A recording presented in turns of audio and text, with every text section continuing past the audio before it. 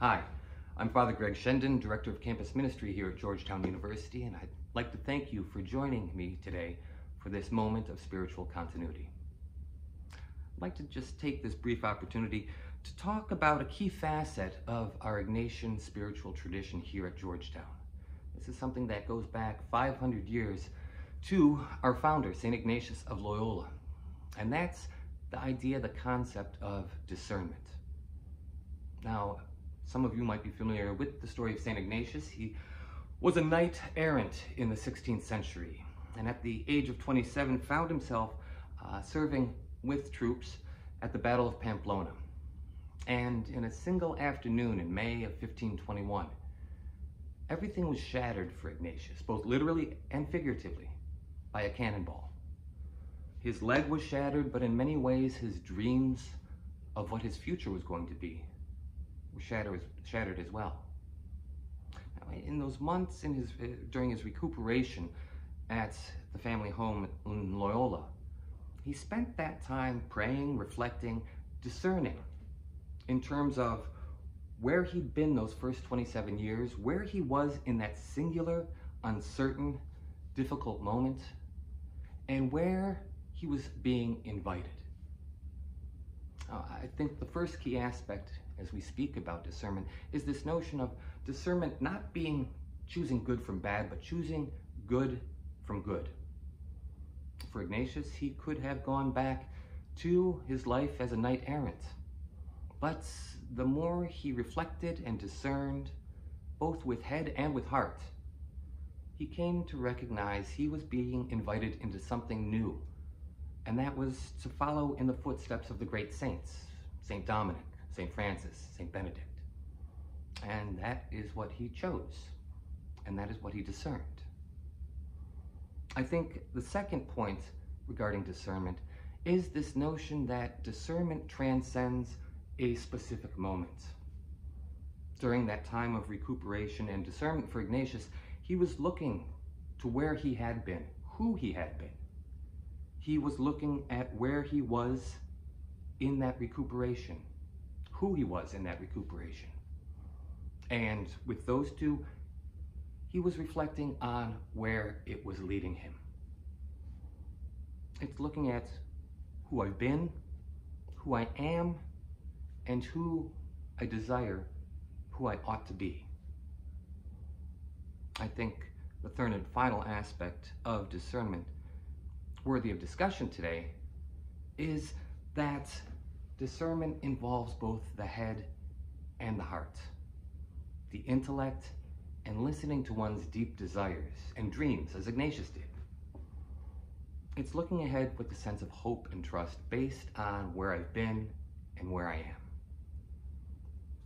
This upcoming weekend, we're going to be hosting our annual retreat for our first-year students called Loyola. It will be virtual, of course. But something I always like to ask our first-year students is, why Georgetown? And they'll always give me a lot of really, really good responses in terms of, well, Georgetown offers a program that I'm interested in. It offers a location I want to be in. It offers financial support. All very practical reasons and all very practical facets of discernment.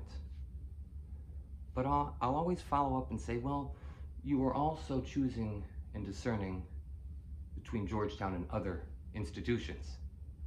Why Georgetown? And they'll often respond by saying it's something not quite tangible, that it's just a feeling, it's intuition. And I think this is a key part of discernment.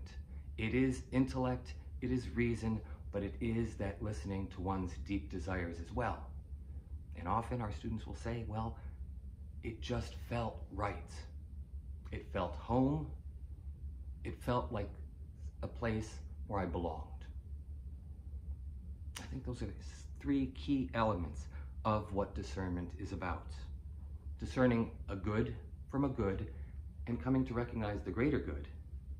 It's recognizing that discernment transcends where I'm at in a singular moment. And it's having that hope and trust that intellect, reason gets us so far, but that's where the heart steps in.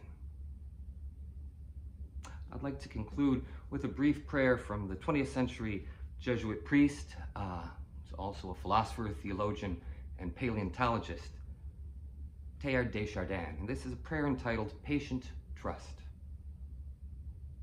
He writes, "Above all, trust in the slow work of God. We are quite naturally impatient in everything to reach the end without delay.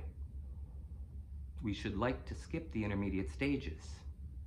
We are impatient of being on the way to something unknown, something new. And yet it is the law of all progress that it is made by passing through some stages of instability, and that it may take a long time." And so I think it is with you. Your ideas mature gradually. Let them grow. Let them shape themselves without undue haste. Don't try to force them on as though you could be today what time, that is to say grace and circumstances, acting on your own goodwill, will make of you tomorrow. Only God could say what this new spirit gradually forming within you will be. Give our Lord the benefit of believing that his hand is leading you, and accept the anxiety of feeling yourself in suspense and incomplete. Thank you again for joining me today for this moment of spiritual continuity. Until next time, God bless, stay well, and peace.